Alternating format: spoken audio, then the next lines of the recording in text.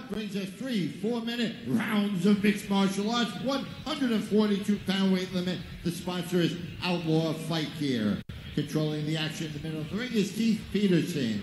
From the blue corner, out of Brooklyn MMA, trained by Terry Gold. Wearing the black trunks, he weighed at 141 pounds. From Brooklyn, New York, welcome Pete Soslan Abanokov.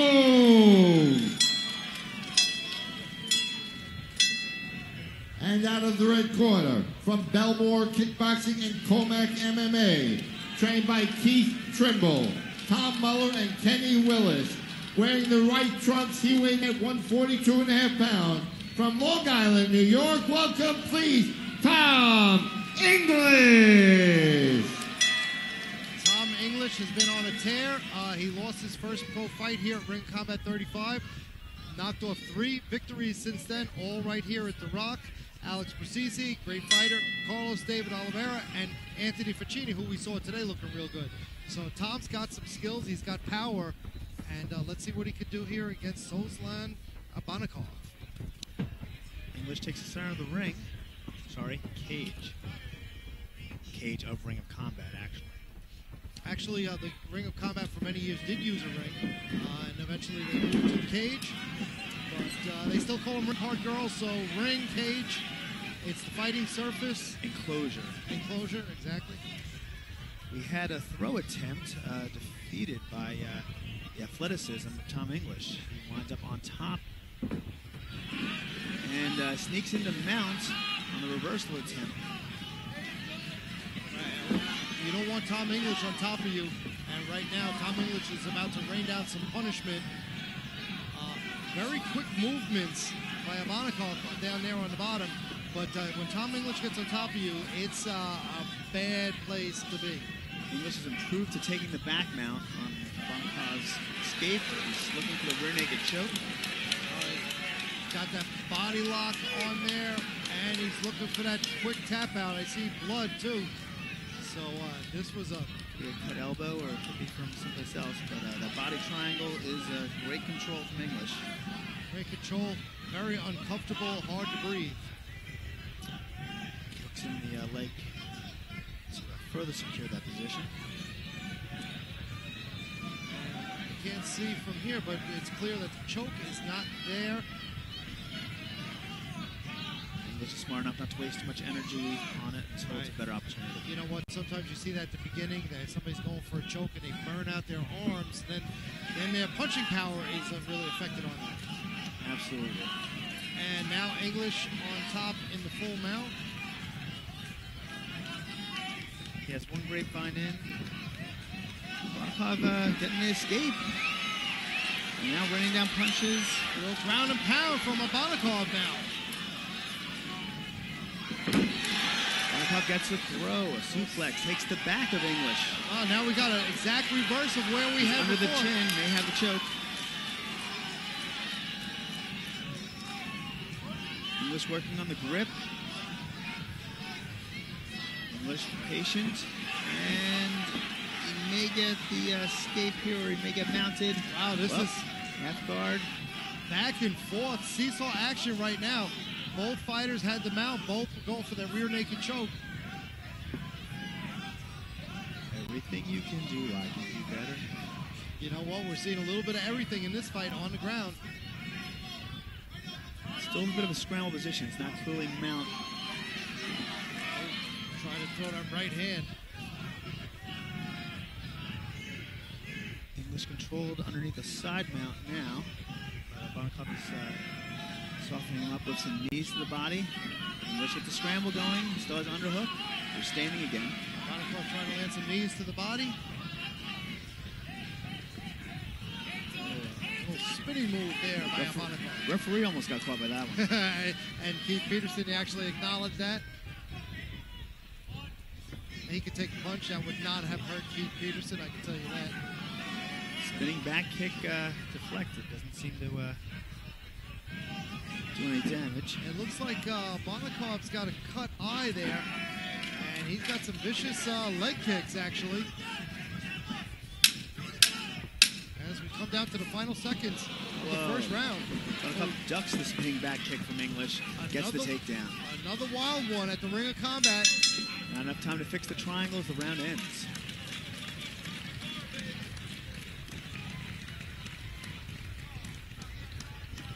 Both guys looking to finish each other, which I can appreciate. Yeah, no, these guys are not playing. They are swinging. And round number 2 coming our way. From Outlaw Fight Gear. And here's the second round of this bout. Soslan, Abanokov, and Tom English. See more camera flashes when the ring girls are in the ring than when actually the fighters are in the ring. Don't forget the after-fight party, ladies and gentlemen, right here in Providence, AC. All messed up. They have the No party all sneakers, messed up. ID required. Both fighters are getting instruction in their corner. Everybody out of the pool. The whistle has been blown. And you see Keith Trimble there. Belmore Kickboxing, excellent trainer, as we mentioned.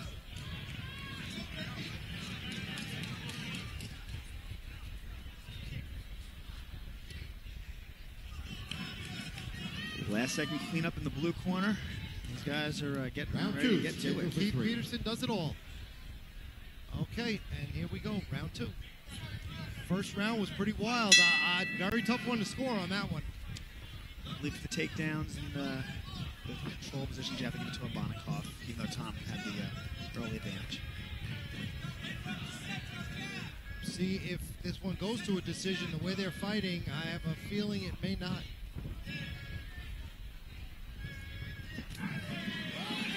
English trying to time that leg kick.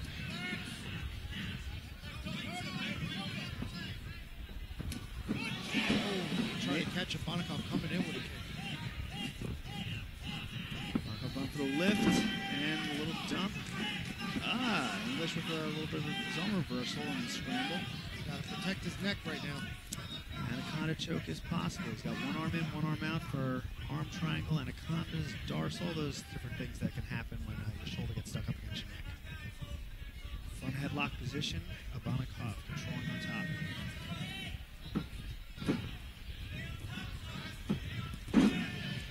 English lizard back down to the ground. Eats a knee. Was that a legal knee? You know what? That's good. Well, it was to the body. To the body. So, you know, okay. No, if your hand or foot or knee is on the ground, that one looked like it was at the chin. Can't do it with the hands on the ground. It's got to be just the bottom of the feet touching the ground. So it was tough knees to Tom English's chest. Playing the line.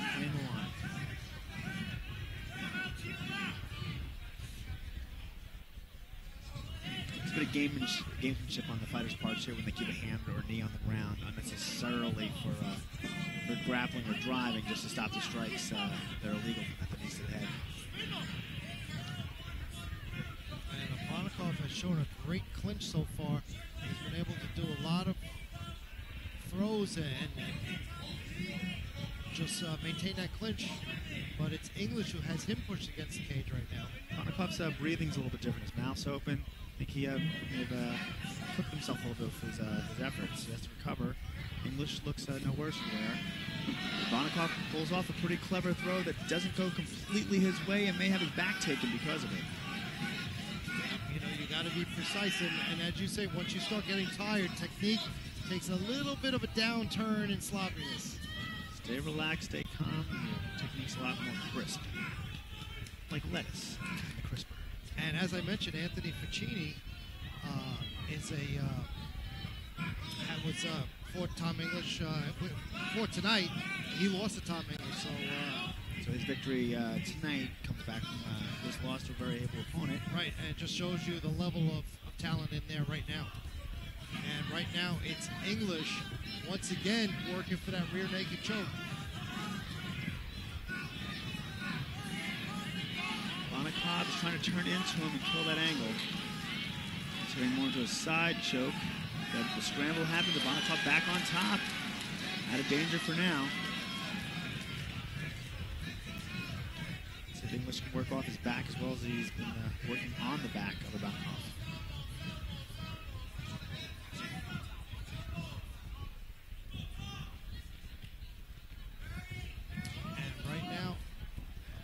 In the guard of Tom English.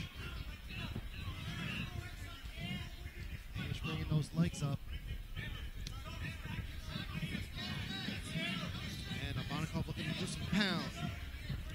Just putting his arm around the head, keeping him low, not letting him puff make space, but then pushing him away. Look at the up kick to the head. Little leg kicks. From standing man to bottom man. Round ends. That round was definitely closer. Could go either way. That round was close, and you could see that, you know, the adrenaline a little bit is worn off. It wasn't quite a frantic a pace as the first round, but still, you know what? They've expended a lot of energy. This is their third round booth in the really lobby for all your win the fight MMA for wearing these guys. gear. Well, the question the judges are going to ask themselves are submission attempts that English have as tried for in this round better than the control and striking that Abanokov has had this round. It's really a toss-up round. Both guys have used quite a bit of energy, so see what the third round has in store. These guys will recover well during the rest period. The old cliche, who wants it more? But, you know, it's a cliche, but it's true. One of the things I was good at as a fighter was recovering. I could recover better than anybody if I could get to that stool, and rest was a real gift. In the early days, we had no stool. They gave us the water over the top of the cage. I felt like a hamster in there. Yeah, it's a little tougher than running on a wheel. And Abanokov threw a left hook, but I mean a jab, just really not much on it though. So this is kind of a truce right now too. Guys making a little space, covering, and might come back together hard. See a collision of striking attempts out of the cover. Abanokov liking those spinning strikes.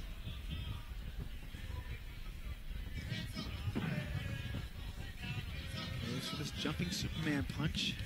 Doesn't land anything clean. Superman punch, you know, it's been finding a lot of success in MMA. Ducking is its kryptonite. True. You know what? But the whole thing about that is it's sneaky. You think a kick is coming and it's the punch. True. Misdirection. And a takedown attempt by Abanokov, stuffed by Tom English. A slower, fatigue-affected takedown attempt. English has top control now from headlock. What's he going to do with it? English inside control. Abanokov gets the underhook, but English transitions to full mount and now starts striking. Right, and it's tough, you know. Abanokov is keeping his head close, and you've got to be careful of the back of the head there. But now English frames him away and starts the ground and pound. English covering up and bobbing and weaving by Abanokov on the bottom. Counts his intelligent defense, but now he's giving up his back again. English gets another chance at finishing up the submission here. Well, let's see if third time's a charm, because he's had Abanokov in this position twice already, and Abanokov has been able to get out of it. That was a fresher Abanokov. This is deeper into the match, so English gets his body lock from the rear, and he starts working for the choke. Well, no hurry. Kind of dominant position, looks good to the judges.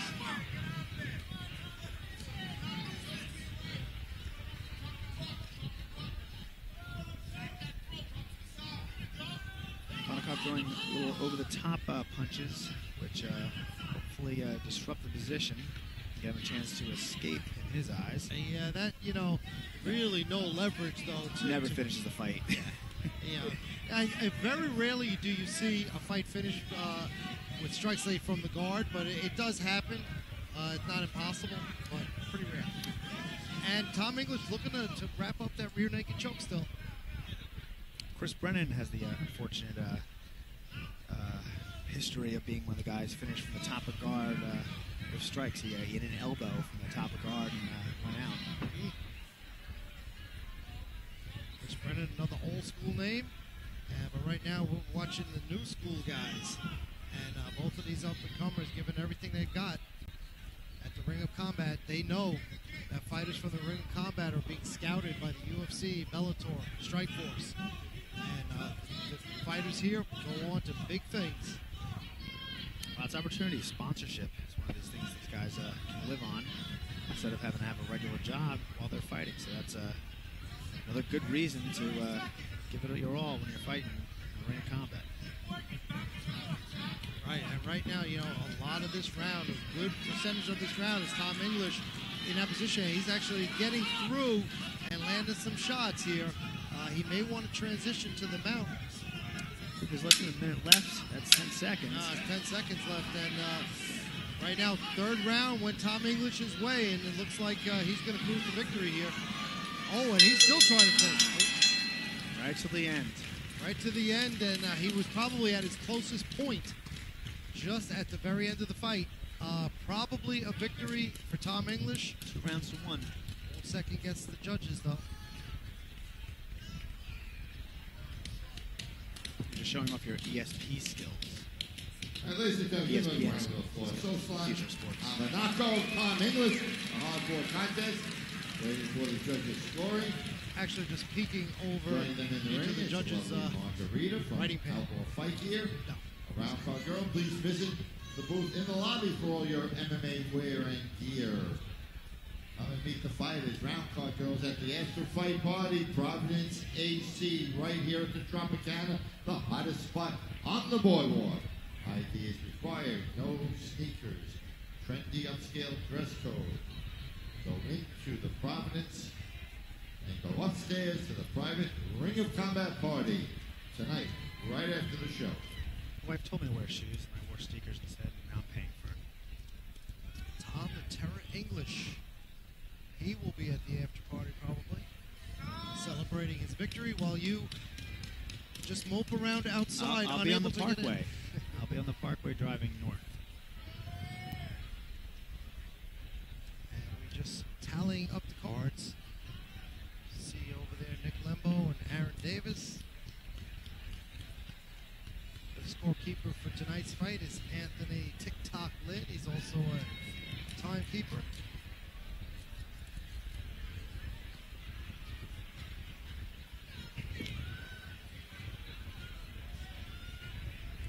When I was refereeing a few matches, and I believe it was 2002, while we're waiting for the judge's decision, one of the fighters returned and said, "It's not friggin' trigonometry, just add them together and tell us who won."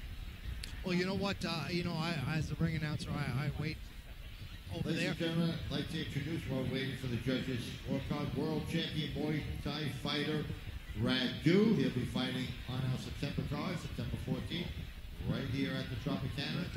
Radu. And Nick Lembo personally, checks off on those cards, and they do a quick little math. So it's a good reason it takes a little while.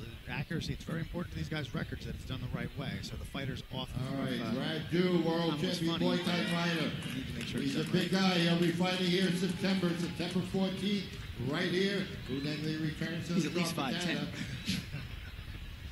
Well, I tell you what, this should be interesting. Right. Obviously, you got a heavyweight there, and world champion Muay Thai. You know he's got bombs in his hands and feet, so that should be a lot of fun. Question is, of course, how's his ground game? We're going to find out in September.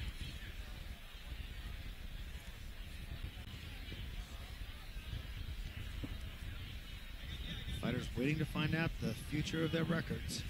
Here we go.